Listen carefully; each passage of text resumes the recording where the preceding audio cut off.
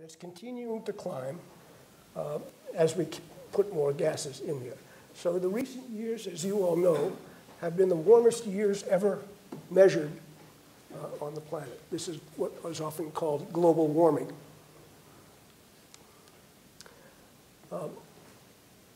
If we continue on that trajectory over the next 80 years or so, to the end of the century, and if we doubled the concentration of CO2, if we went from 400 to 800, which is where we're headed, this is a projection by a computer model of how the temperature would change.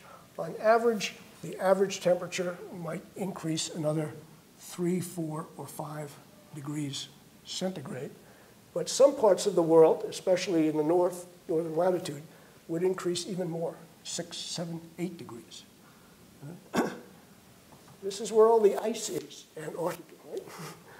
And that ice is melting already and would melt faster. So there's a chain of processes involved in climate change. I haven't actually talked about climate. So we started with emissions from human activities that are increasing the concentration of these gases in the air. Those concentrations are causing temperatures to rise because they act as a thicker blanket, and so the Earth has to get warmer in order to balance the incoming radiation. And those increases in temperature give rise to changes in what we call climate. What's climate? Climate is average weather. If you look at the weather every day over 30 years and get the average, that's climate. You are fortunate to enjoy Mediterranean climate. We should enjoy it while we can. So climate is more than just temperature. Climate is how much rainfall you have, how much drought you have, what kinds of other weather events that we all experience. When the climate changes, there are consequences, particularly if the climate changes as quickly as it is projected to change. What are some of those impacts? Well, I don't expect you to read this, but why are we concerned about climate change? Because there are consequences that we don't like. There are consequences for the availability of water. Some parts of the world will get dry, and drinking water will no longer be available. This is already happening in some parts of the world today. Ecosystems. We've heard about coral bleaching, for example, in Australia. All sorts of plants and animals will have trouble adjusting to rapid changes in climate. Food production will be affected. This has already been happening probably in places today like Syria. Part of the Syrian political crisis, in fact, is because they've had droughts and very low food production for the past 10 years. As temperatures warm, agricultural products can no longer be supported the way they used to be.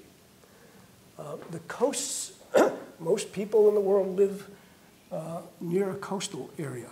So imagine a country like Bangladesh, which is right at sea level, and then waters rise and countries disappear.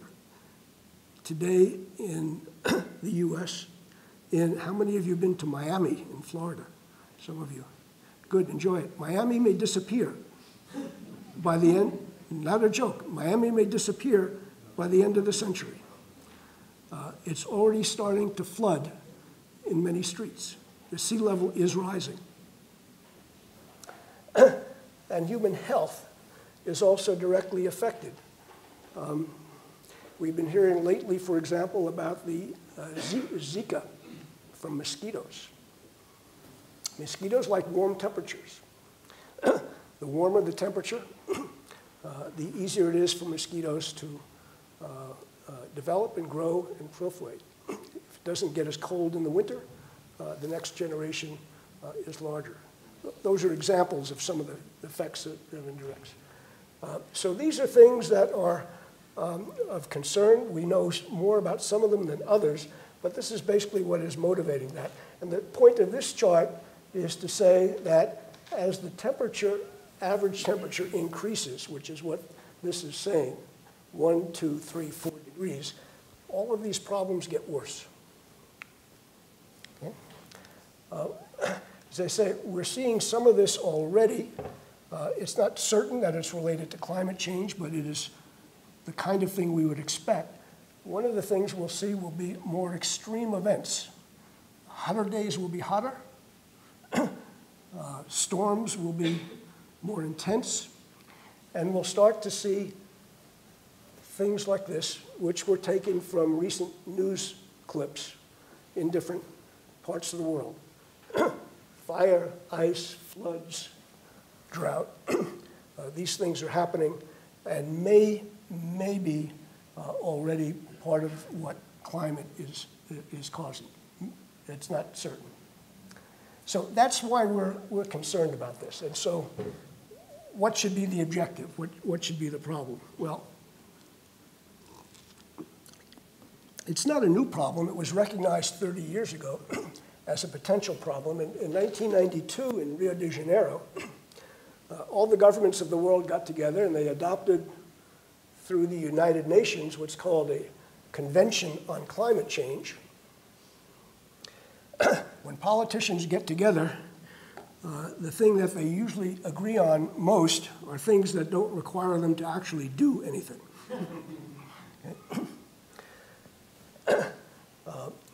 That's what happened here, but they did come away with one very, very important political statement in terms of what our objective should be, and it's one that makes sense. I wrote it down here. What they want to do, what they all agreed, 192 countries, is to stabilize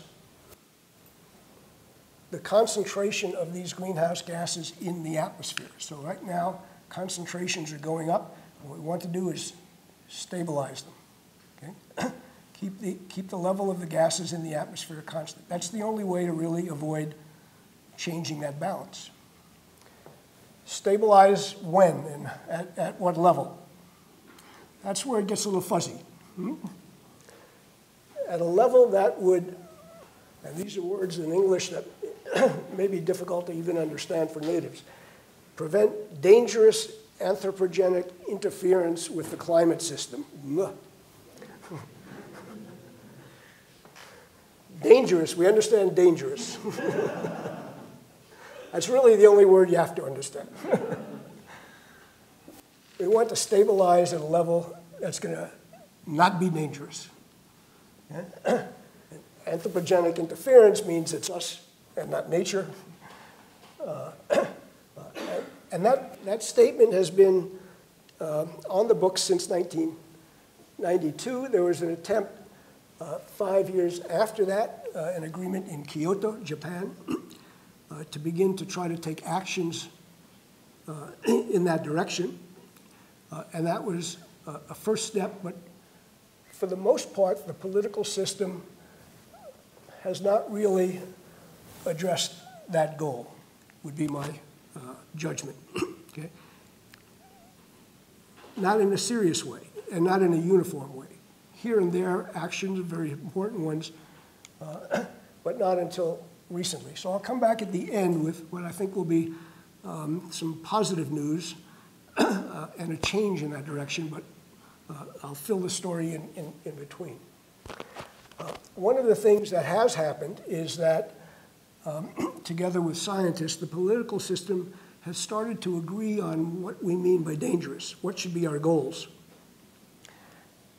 And the general agreement is that we don't want to see temperature increases more than about 2 degrees above levels, pre-industrial levels, so levels maybe 150 years ago, because that's when the effects become especially bad. So this notion of a 2 degrees Celsius limit is kind of the political target, has been the political target in the last 10 to 15 years. At a meeting just last winter in December in Paris, that I'm sure many of you know about, the governments actually said, yes, 2 degrees, but let's even try to keep it even smaller than that, 1.5 degrees. Okay? We'll see now about what it takes to do that. Yeah. So that's the goal. I talked about goals. What do you need to do to reach that goal? Well, if you want to limit the concentration, the temperature rise, the effects to 2 degrees, then you have to limit the concentration in the atmosphere. This is the temperature rise and concentration. So the smaller the temperature rise, the lower the concentration. So 2 degrees means that you have to keep it about 450. Where are we today? 400. Okay? We're going up 2 every year. All right? So if we want to stay below 450, how much time do we have? Okay? You get the idea, okay? It's a very aggressive target. A very aggressive target. In order to keep the concentration from getting much higher, what do we have to do? Remember that chart I showed? We have to do something about the emissions, not so much CO2 into the atmosphere. So we'd have to have large reductions in emissions of all those greenhouse gases in order to reach that target. How large? Well, it depends on a lot of things. It depends on how fast the economy will grow and also how many people will come into the world and lots of factors. But the best estimate from the science is 50% to 80% below where we have been recently. How easy is that to do? We'll talk about that in a minute. Okay? So this is a very powerful thing. Why does it take such a big reduction? It says at this end, it says we would have to almost stop emitting any CO2. We can't burn any petroleum. We can't burn any gas. Almost. Why such a big reduction? And the reason is something I mentioned earlier, is because of the nature of these particular gases. We talk a lot about different types of pollution. Many of you know a lot about this. So if you put polvo, dust, or SO2 from sulfur into the air, many of those things that we are used to talking about as air pollution don't stay in the atmosphere very long. If you stopped emitting them, it would come out. It would rain, literally rain out. The dust would clean out. The atmosphere would clean out. But not greenhouse gases. Their nature is that they don't react with things. They don't have a natural way of coming out of the air once they're in. They're very stable. And so they come out only very, very slowly. So if you want to stabilize the concentration and keep it from growing, you have to keep the emissions very low. The best analogy I can think of is a bathtub. Think of the atmosphere as the bathtub. And we're filling it. We're filling it with gases, right? And the level of the bathtub is rising. Why? Because the drain, very small. Tiny little drain, big faucets filling it, okay? What do you have to do to keep the level of the bathtub from rising? Tighten the drain, right? Tighten the drain. How much? So there's no more coming in than is coming out. So if only a small amount is coming out naturally, you have to tighten the drain to match that, or else it's going to continue to rise. And that's exactly where we are with greenhouse gases. You'd have to tighten the faucets by roughly 50 to 80, 85% to match the drain. So what are the current trends? What's currently going on? How much of a problem is this? I found some data for Spain. I thought you'd be interested. I was interested as to what's been happening.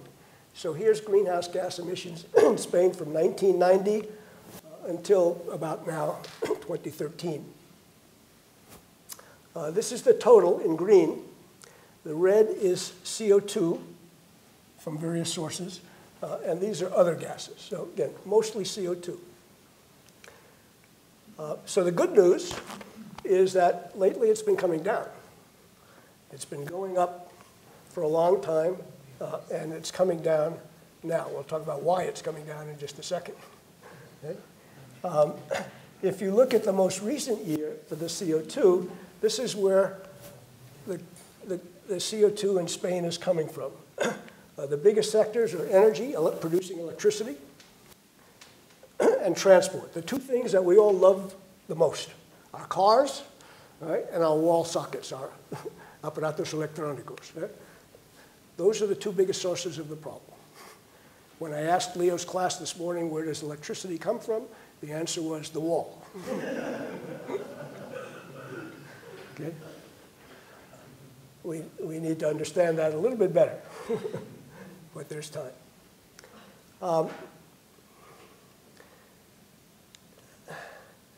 The reason that the emissions have been coming down in the last few years, this is the total energy in Spain. This is petróleo, carbón, gas natural, yellow, nuclear, hydro, el verde is other renewables, wind and so on. It's coming down largely because energy use came down. Around 2007-8. What happened in 2007-8? La crisis, okay? So this is one way of solving the problem. But it's probably not the best way. Okay? But there has been some improvements in here. Spain has been a leader, actually, in some renewable energy growth. But still, by and large, as in most of the world, about 80% of the energy in Spain is from fossil fuels, from petroleum, gas, and coal. Here's the situation for the entire world. The entire world in general, this is again from 1970 to 2010, 40 years. These are the different gases. This big one is CO2. This is CO2 from cutting down trees, deforestation. So there are fewer trees to take CO2 out. It's like putting CO2 in. And these are other gases. But again, the main source has been fossil fuels for transportation and electricity. Everywhere in the world, those are the two biggest problems.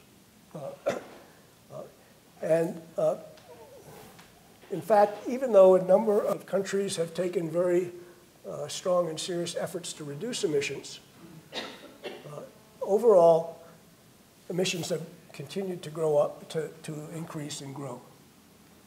Okay? So this is 2010. On that trajectory, we're going to continue to climb. What the analysis before says, if we want to avoid dangerous anthropogenic interference, we need to bring this level down to here. Not an easy problem. Okay? So that's the nature of the challenge. That's where this notion of innovation to try to work in that direction comes in. So how can we get big reductions in greenhouse gas emissions? Here's a general equation that was proposed. Kaya is a Japanese scholar who proposed this simple equation a number of years ago for CO2 emissions per year. And there are 4 factors that go into it. They all influence how much greenhouse gas we put into the air. One is population. In general, the more people on Earth, the more gases we put in, more energy, more food. Okay? Do we want to do something about eliminating a lot of people? Probably not. As a national policy, in recent years, I know of only China as the only country that has actually put limits on population growth. And even those are now starting to come off. Okay? So governments and other, controlling population is not really a viable policy option, but it's a factor. The other one is this. GDP is gross domestic product per capita. This is the amount of wealth, say, a country generates in a year per person. So this is, think of this as affluence, the average dollars per person okay, in here. So this is basically the economy. So we can reduce emissions by getting poorer. That was the experiment we just showed you since the crisis, right? Raise your hand if you want to do that. Okay. Most governments don't want people to get poorer. In fact, we want people to get wealthier and more affluent. So that's generally not going to be a strong policy option. It's these last two that are really the most important and where technology comes in. This is energy use per GDP. How much energy does it take to generate €1 of wealth? The argument is that the historical belief is that in order to grow the economy, you have to grow energy. And the question is that really true? Can we still grow the economy without growing the energy, using less energy to still grow the economy? That's where part of the challenge is, and I'll tell you the answer is yes, you can do that. But how do you do that? This involves a lot of technology, technologies that use less energy to produce goods, for example. This last one, CO2 emissions per unit of energy, is also technology. This has to do with the types of fuels that we have and the types of technologies that we use to produce energy. So these two factors depend strongly on technology.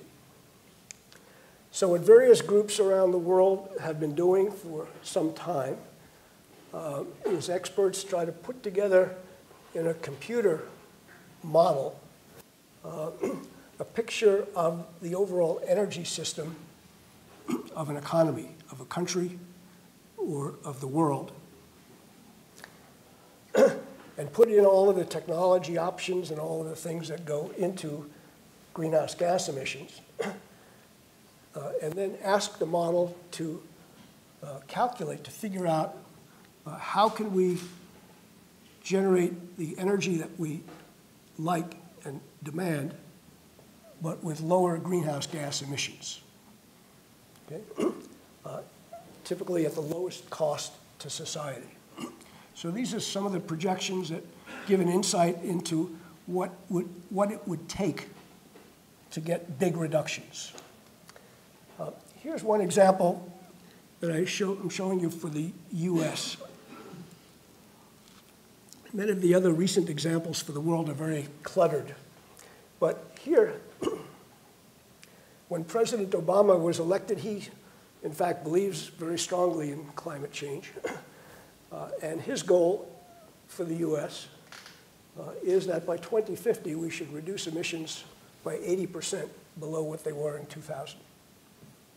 Okay? The Republican Congress doesn't feel the same way, so things have not been going too quickly, but this is the president's goal, has been. So here's the year 2000, and this is the energy in the US. This brown is oil, and I'm sorry, coal, this is oil, coal, natural gas, other forms of energy. These other five are 5 different groups with 5 different computer models, and they're all trying to reduce emissions by 80%. And because these models are complicated and they require a lot of assumptions and things go in, and different people are doing it, they get different answers.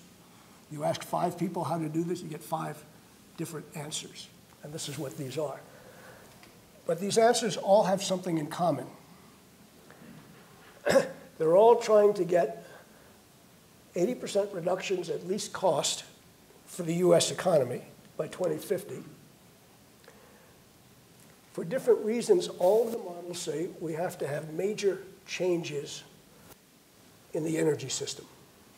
Where we get our electricity from, where we get our transportation energy from, where we get our industrial and home energy from. major changes. Different changes for each group, but they all have that common. One of the biggest changes in this gray bar is reducing the demand for energy. We could shut off half the lights in this room, for example. Reduce the demand for energy, simple example. But also change the way that we generate electricity and the way that we transport ourselves in vehicles.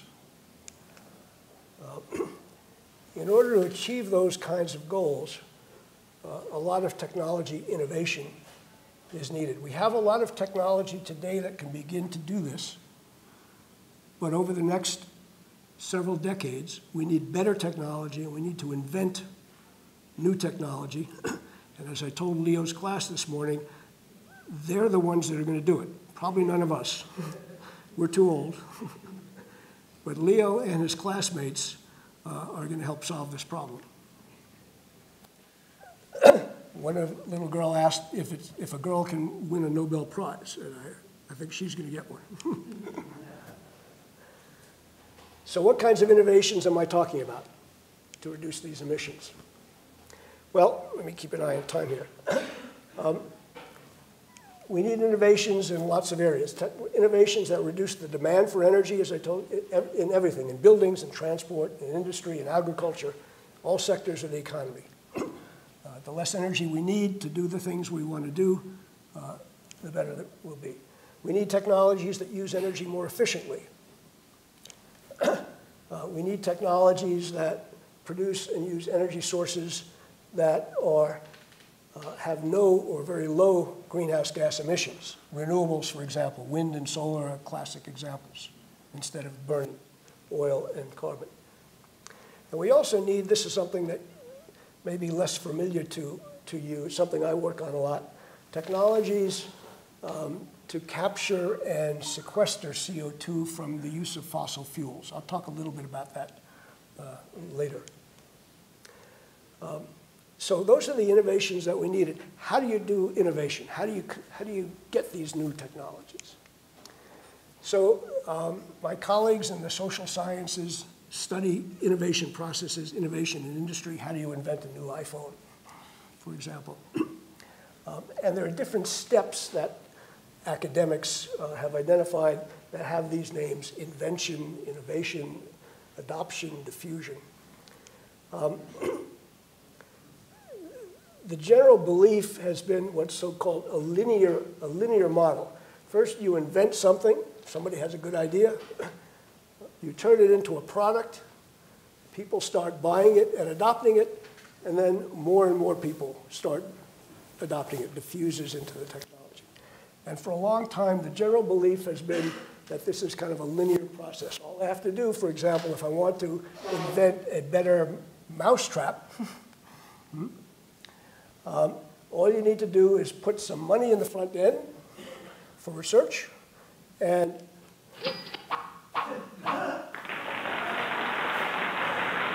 voila, a better mousetrap.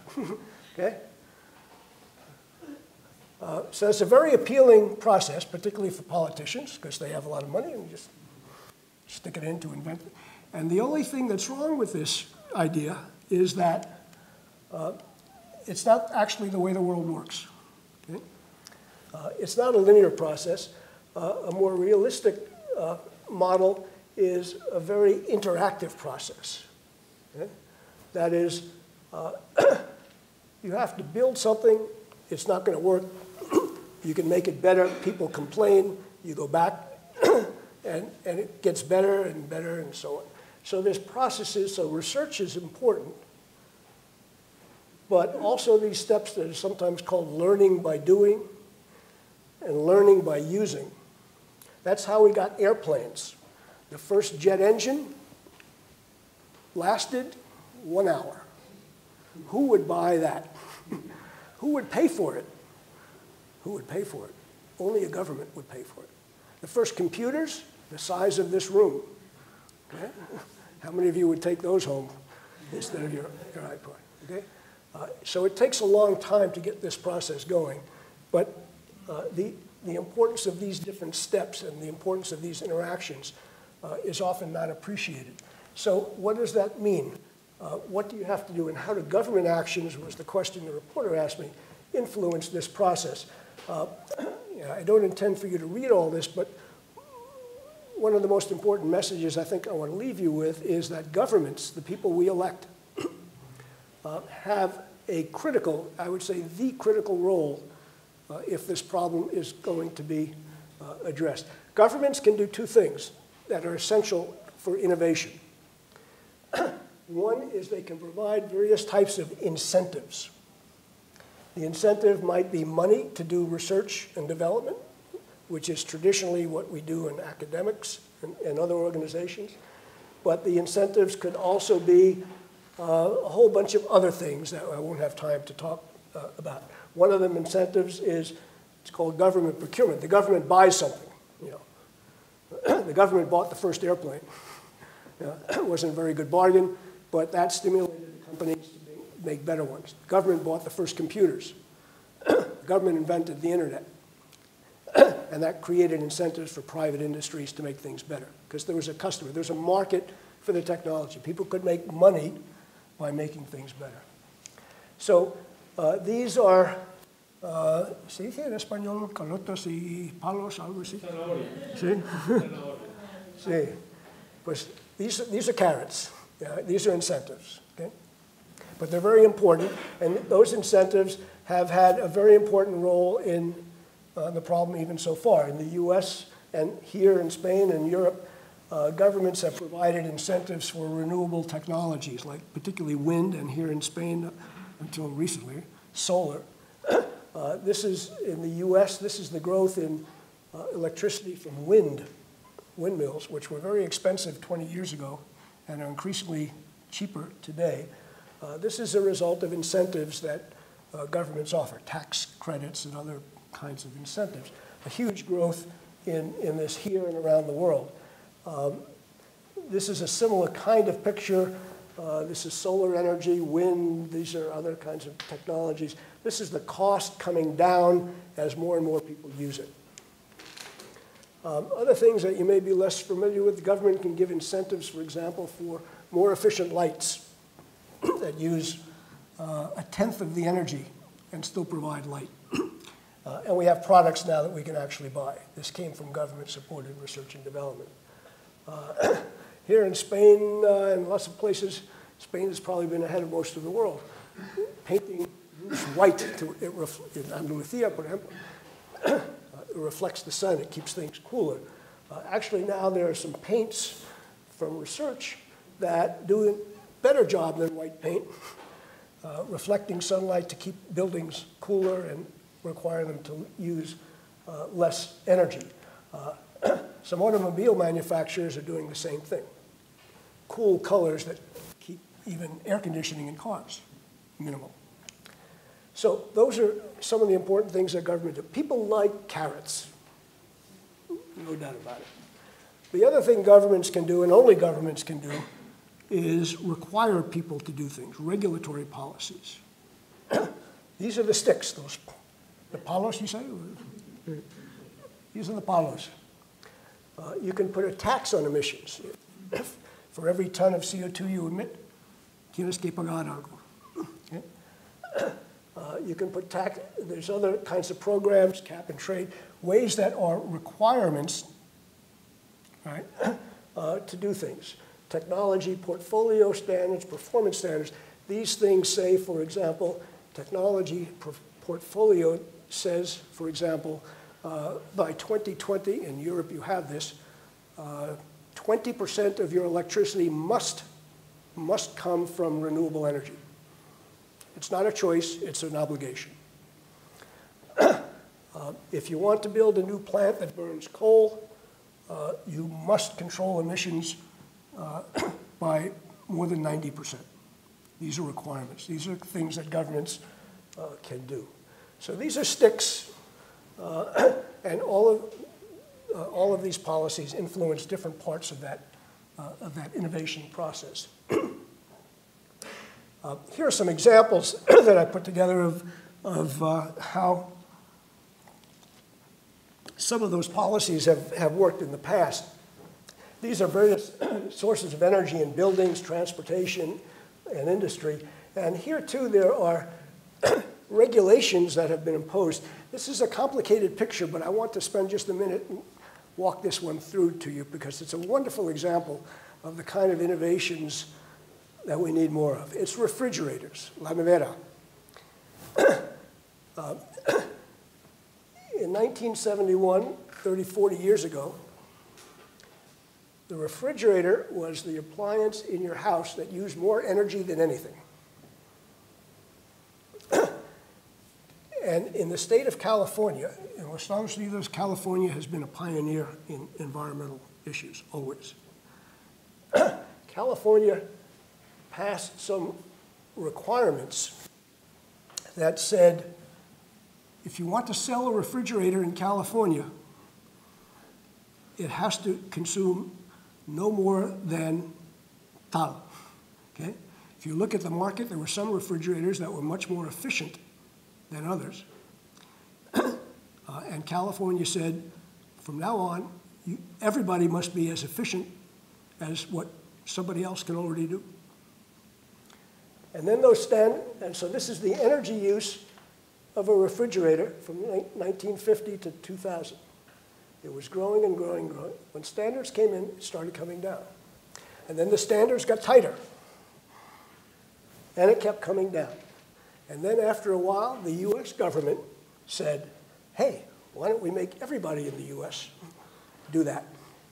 And so the federal government started imposing standards.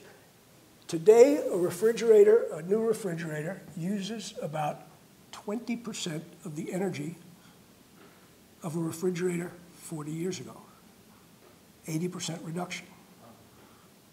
That's good news. But people will say, it's going to put us out of business. We won't be able to sell refrigerators. This is el precio. So price went up a little bit, but the price has been coming down. Companies are smart. They can figure out how to do things often more economically. And so the price of this technology has also come down as it saved energy. And the third thing, this other line, is the size of a refrigerator. Refrigerators have gotten bigger and bigger. Ahora el máximo depende del tamaño de la puerta. When they bring a new refrigerator into the house, really, it's limited. Sometimes have to take the door off just to get it through the door. Okay? So that's why it's been leveling off. This is limiting the size of doors. So refrigerators have gotten bigger, cheaper, and more efficient. That's a wonderful kind of outcome. More of these stories are what we need in the innovation area.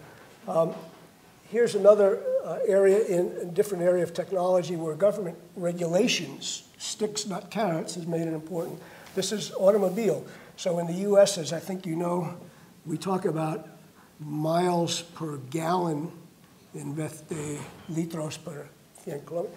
So these are standards that the government started imposing back in 1975 for passenger cars and light trucks in miles per gallon. So more miles per gallon means it's more efficient. You can go further on 1 gallon. So initially this was in response to the first energy crisis when oil was very scarce. Old cars were about, they were actually about 13 miles a gallon. The standard went up to 28, so they started getting efficient. It was very good. But then it didn't change for 20, 30 years. Now, Obama.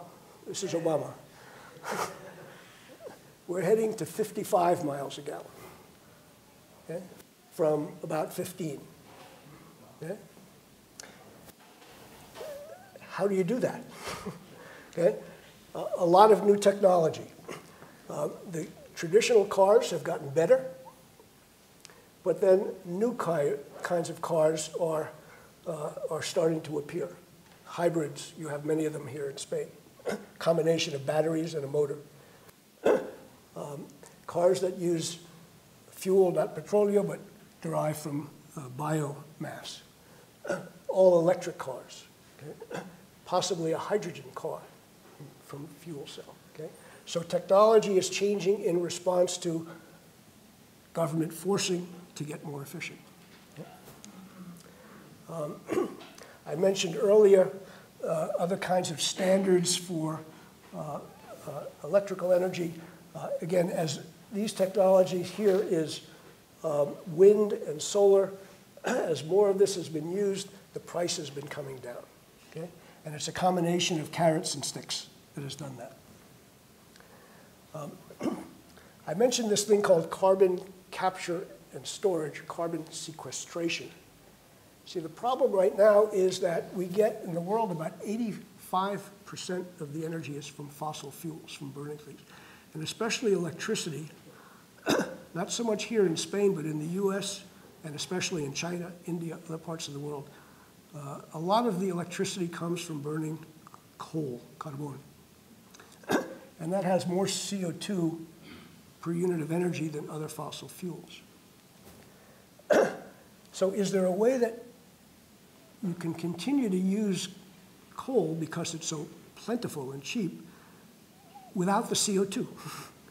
And the answer is yes. There is a technology that now has been built. This is a power plant in Canada that burns coal. And this building over here is a technology that removes the CO2 from the gases before it goes up the chimney. And this is a picture of what it looks like, not on coal, but on a gas plant. In Spain, you have a lot of natural gas power plants. Okay? So it's possible to actually remove 90% of the CO2 from power plants today. So why aren't we doing it? One is that it's relatively expensive. Usually the more you do, the more expensive it is. The other is there's still a lot of political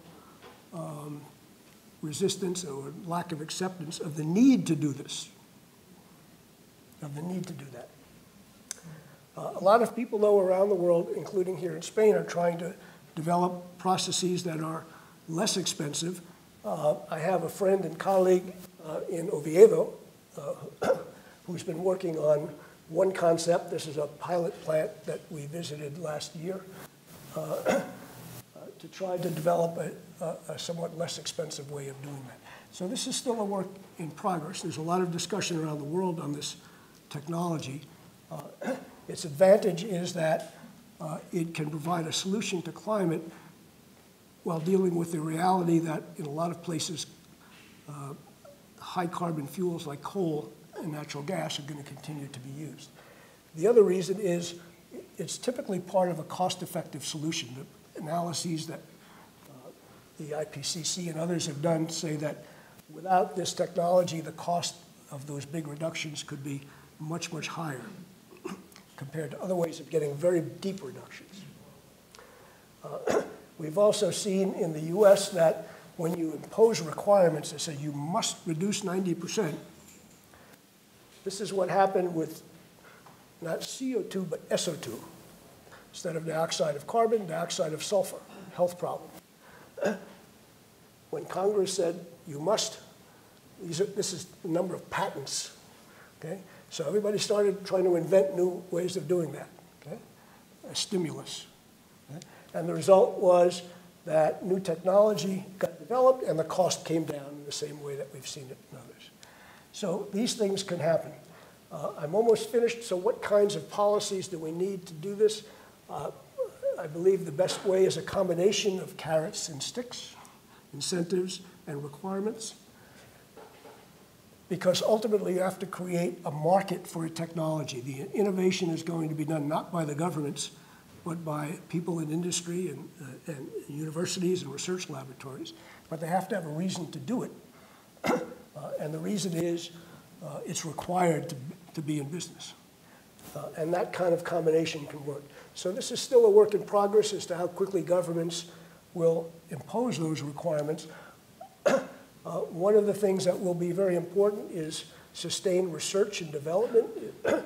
It can lower the cost of these technologies. One of the problems is that until just very recently, research, this is the US money spent on different areas of science and technology. 1980 to 2008. This is the budget for energy, the orange line. The US, of all people, has been spending less and less on energy research. We've been spending more and more and more on health, right? Which is what we always care most about, right? And these are other areas, space and other sciences. So unless we turn this around, a lot of this innovation isn't going to happen. Just to end on a positive note, there are two promising developments as of the end of last year that address both of the things I've been talking about. As I think a lot of you know, last November and December in Paris was a meeting of all the world's countries to talk about climate change again. And two things came out of that that are very important, and let me just close with that. One was a political agreement, and the other was a technical agreement called mission innovation.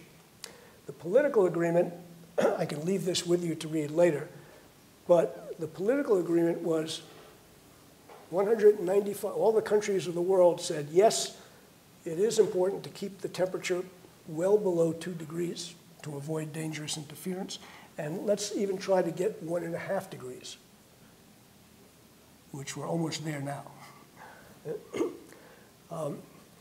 For the first time, everybody agreed to do something. Something. Each country will decide and has determined what it thinks it can do in the next 5 years. In some cases, it's not very much, but it's something. In other cases, it's more ambitious. Obama in the US wants to reduce CO2 by 30% from power plants. China has made some commitments as well. The countries have agreed that every 5 years, they're going to look at each other's plans and things would get tighter. Okay? So it's a trajectory. They've agreed that rich countries will raise a lot of money to help poorer countries both develop emission reductions and adapt to some of the changes that will happen. And that ultimately, they want to balance the faucet with the drain in the bathtub. Okay? So this is an important and encouraging start. The other part of it is this thing called mission innovation. Actually, one of the sponsors for, one of the ideas for this came from, not from the government, from Bill Gates. You know Bill Gates? He made a little money selling computer software. Bill Gates has been very interested in energy, and he challenged the governments of the world last year to double the amount of money they spend on energy.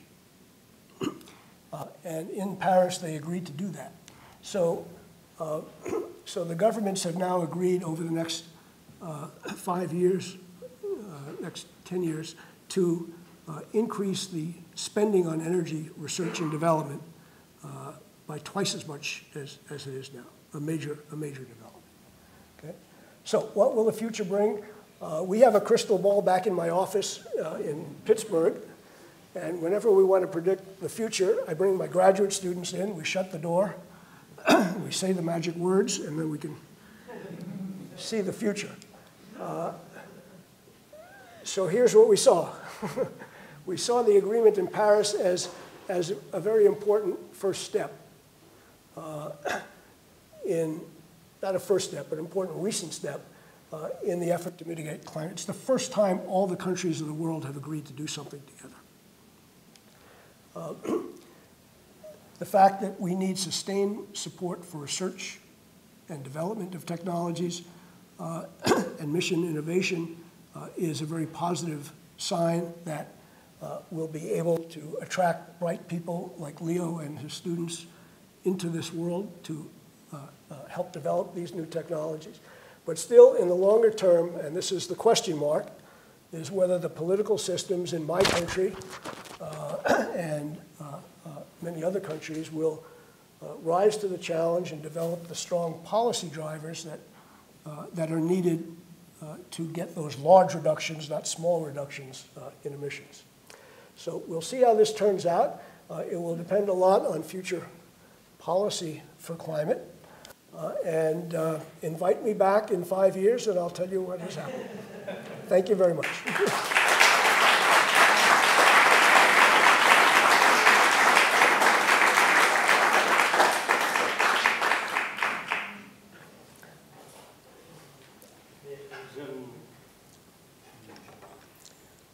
Ens hem allargat una miqueta més, potser, del que estava previst, hem comentat una mica més tard. Ara tindríem una estoneta, massa llarga, per si algú vol fer algun comentari, aportació, pregunta. Doncs, el professor Rubin ens intentarà... Y puedo intentar en español si tienes paciencia.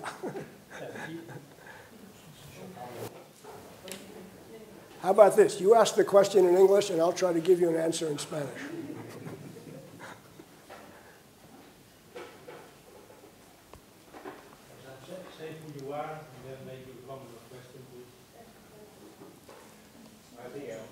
Speak up.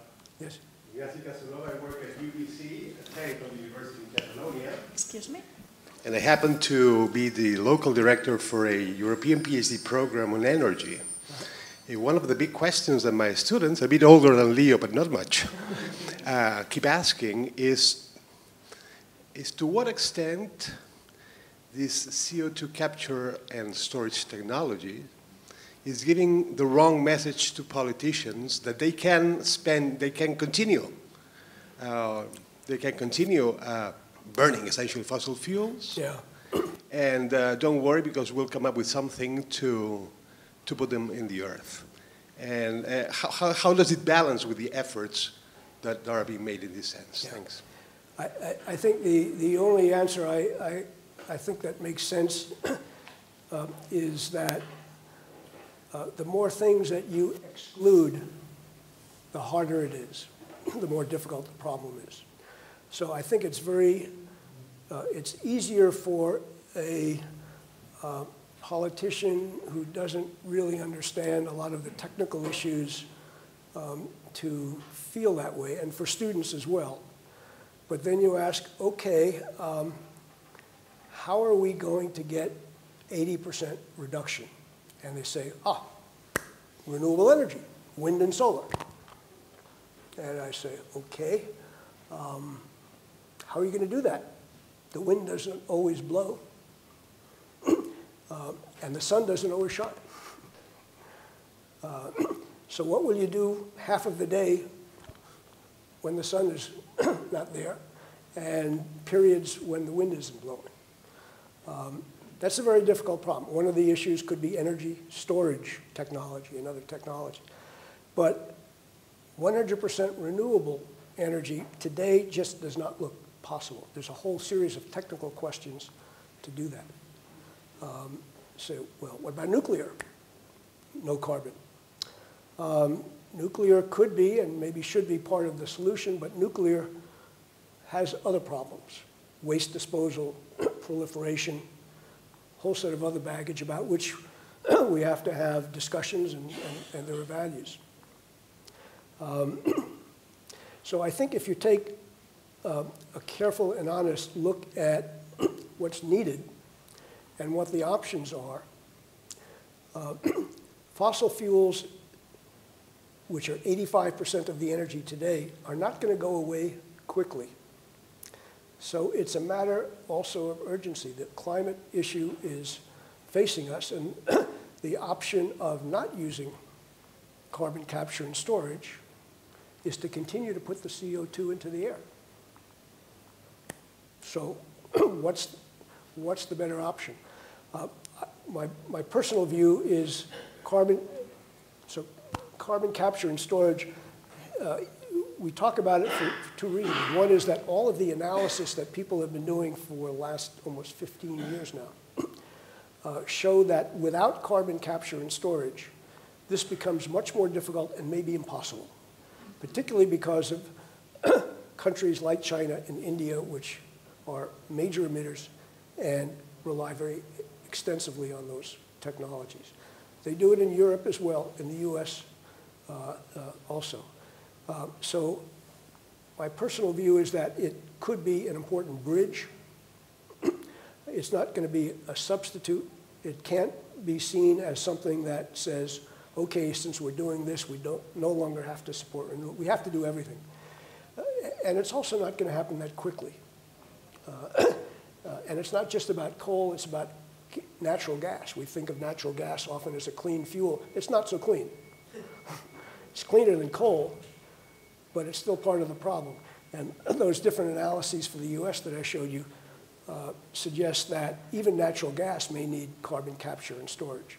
And the other reason it's an interesting technology, and I didn't want to get into this because it might be confusing, is carbon capture and storage together with biomass. So think of biomass as an energy source. People like biomass, renewable, right? Grow a forest, cut it down, burn the wood. Takes carbon out of the air. So think about biomass together with carbon capture and storage. What happens? The trees take carbon out of the air, and then the technology puts that carbon into the ground. Negative emissions. Negative emissions. We may need negative emissions in the last part of this century to stabilize the atmosphere. And so the technology of biomass together with carbon capture, while it still has a lot of other issues, could be part of the solution as well. So I view it as a technology that's part of a portfolio, and it's not going to be an either or. So it's a false premise to say that if we do this, we will not do that. That's not right. We can do all of it at once. What we need to do most, this is what I talked with Leo's classmates about, the only really clean energy that I know of is the energy we don't use and don't need, right? Because we've gotten more efficient and we've changed our lifestyle a little bit, whatever. And that's also the cheapest energy in the short term. So part of that package is, while we tend to think and focus mainly on the supply side of energy, the demand side is really where the low-hanging fruit is and where a lot of the innovation can be most productive and most economical. So it's really an all-of-the-above strategy. You just can't exclude any option. That's a long answer to an important question. Yeah. Thank you very much for that. That was very, very interesting. I work in health. I'm a health researcher. Sorry, I've done it for a while. One of the concerns we have is we work in health projects, and so few times we talk about the impact of the environment on health. Mm-hmm. And the other issue is we work in health in countries. I've worked in health in countries, emerging economies, so Far East Asia, Bangladesh, East Africa.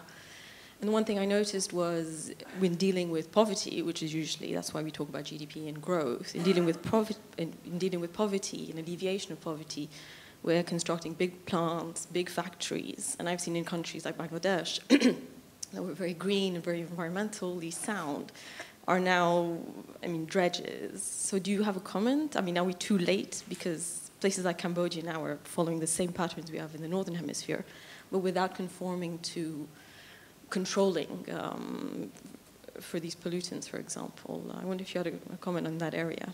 Thank you. About what developing countries? Yeah, what developing countries are doing and how they're following us in the Northern Hemisphere, but not necessarily as part of the Paris Declaration and so on. Thank you. Unfortunately, I think it's developing countries, poorer countries in general, that are going to be most in need of what is called adaptation, adopting to changes in the climate, because those are the countries and the people that will be most affected by some of the impacts that I showed you earlier. Wealthy countries can generally afford to, at least in the short term, build higher walls and move people. But where do 1 million people in Bangladesh go when the sea level rises and there's no more Bangladesh?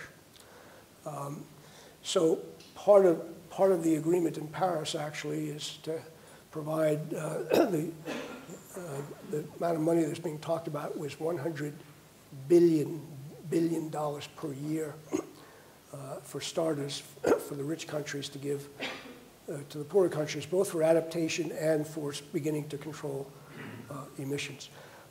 There's no one solution that fits all locations, and so you have to tailor solutions to local situations.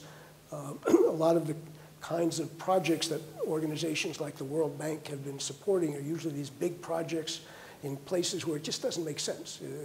There's simpler and more efficient and better ways of doing things.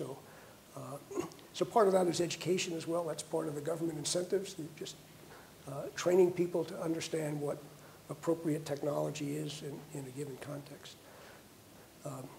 It's actually a lot of those same countries, particularly some of the island nations, that were the most forceful people in Paris in getting that language to say, hey, 2 degrees? How about 1.5? Okay? And the next time they come back, they can probably say 1, and they say, well, we've already done 1. We're living in it today. That's where the negative emission technology may come in. But I think parts of the world are becoming more sensitive to that. We'll see how it plays out. Yes, sir.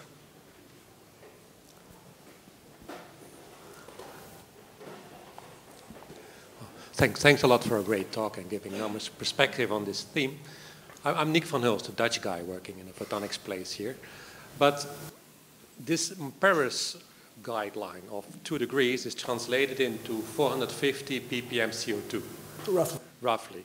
But that assumes that the amount of CO2 we have generated over the last 50, 100 years is instantaneously translated into temperature.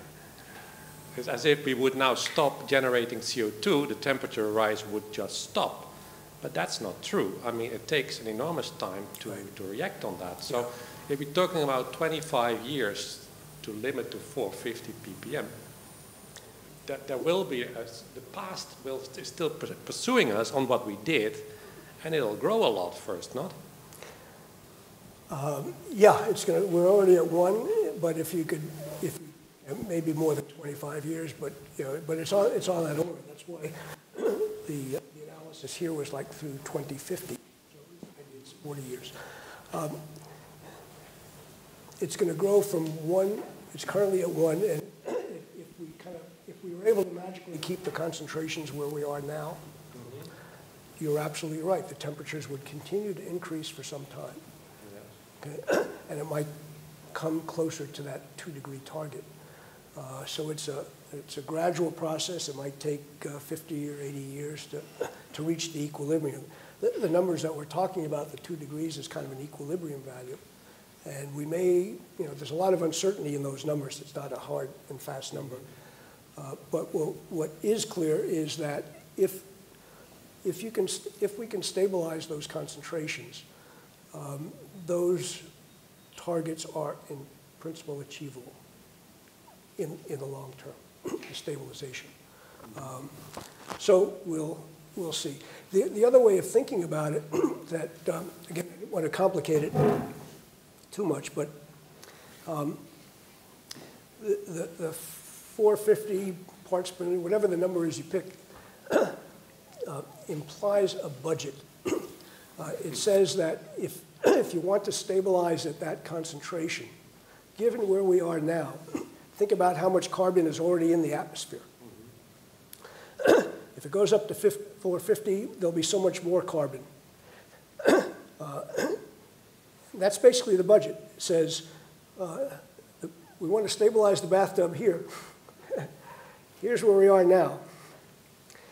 The difference is essentially a budget. It says, you can only put so much carbon into the atmosphere over the next 50 years before you get to this level.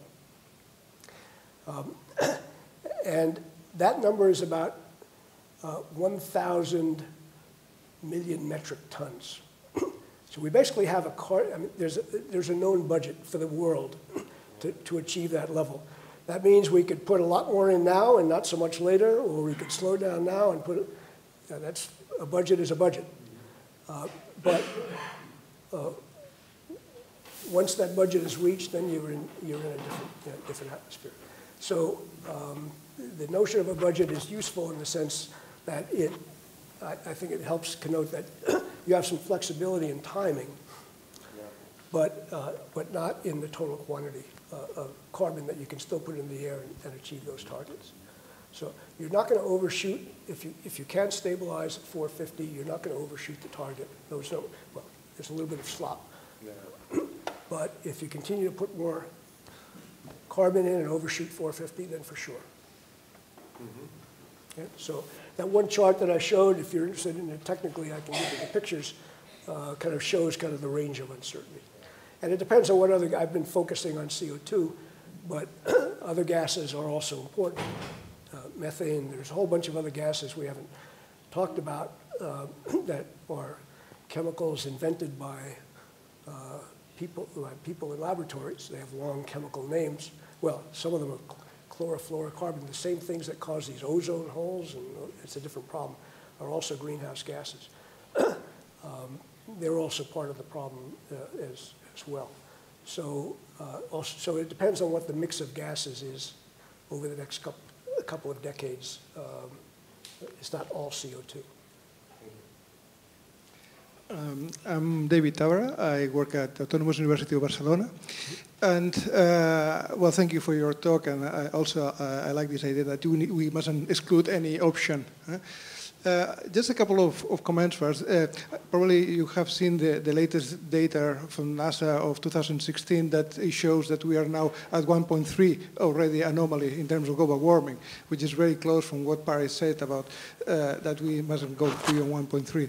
In fact, I also saw the comment by James Hansen from NASA that says that the Paris Agreement was a fraud.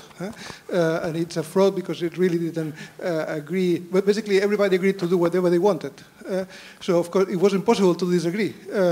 So, when you have a commitment to do whatever you want, of course, you cannot disagree.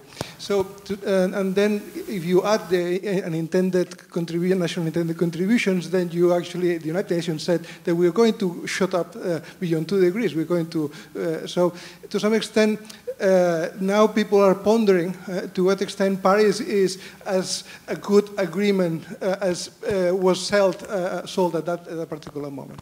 So with this landscape, just, the question is that people are saying that the type of techno-fixed solutions, which I also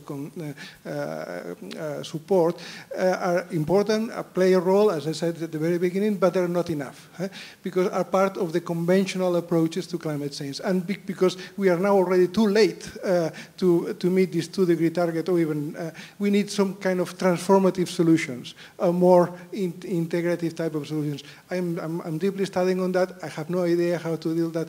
Maybe you can help me to understand what kind of more transformative solutions we need in order to cope with the new situation which just already is happening. Thank you. Yeah. So yes, I know there are scientists like Jim Hansen, who I know, who believe that Paris wasn't nearly enough. And everybody knows that. Each country has agreed to do what it chooses to do.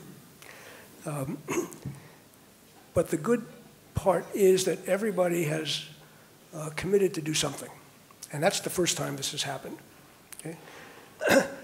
What really matters is what we do in the US and what China does and a few other major developed countries, both because we're a major part of the problem, and also because of the leadership that major companies provide. I've been critical of US policy for exactly that reason. They say, why should we develop if China isn't? Well, the answer is China will eventually do what the US does. Nobody wants to be seen as technologically inferior. And that's what's happened in other conventional pollutants, right? The US took the leadership, for example, in controlling emissions from automobiles. And then the Europeans, you all looked around and, hey, look what the US is doing. We can do that too. And then China just tried to do one better. We can do better than the Europeans. And so there's a lot of that synergism that shouldn't be forgotten in that. So We'll see. We don't know yet. I mean, this has only been not even a year since the agreements. The question will be whether there are enforceable ways of understanding what countries are actually doing, and whether, in fact, the expression in English, peer pressure, is going to be as important as many of us believe it will be. So the notion that every 5 years the countries have to both report what they've done, they have to have a way of making sure other countries can monitor what they're doing to see if they're committing up to their promise.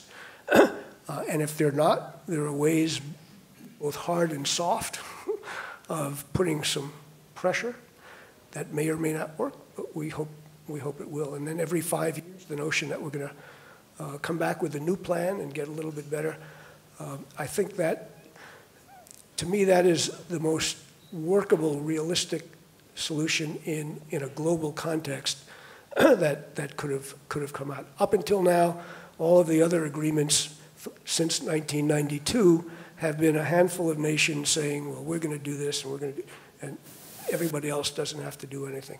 Without everybody saying we're going to at least do something, they recognize that it's the problem, we're not going to get anywhere. So is the glass half full or half empty?